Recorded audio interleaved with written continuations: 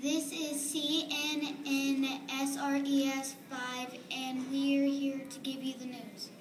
In English, we have been learning about quotation marks. They are used to show someone's words. We have learned that voice is the mood, tone, and attitude in writing. We turn in our 350 words Wednesday. We are close to finishing Friendle. The class took a Friendle quiz on my big campus. Characters in the story show different behaviors. We continue to locate text evidence to back up his or her characterization. We studied and took our 50 states and capitals test. We are learning about latitude and longitude.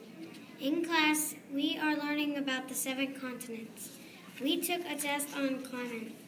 We had a sub for a couple of days, and we are so happy that Mr. Lauber is back and all right. We learned how to convert an improper fraction to a mixed number and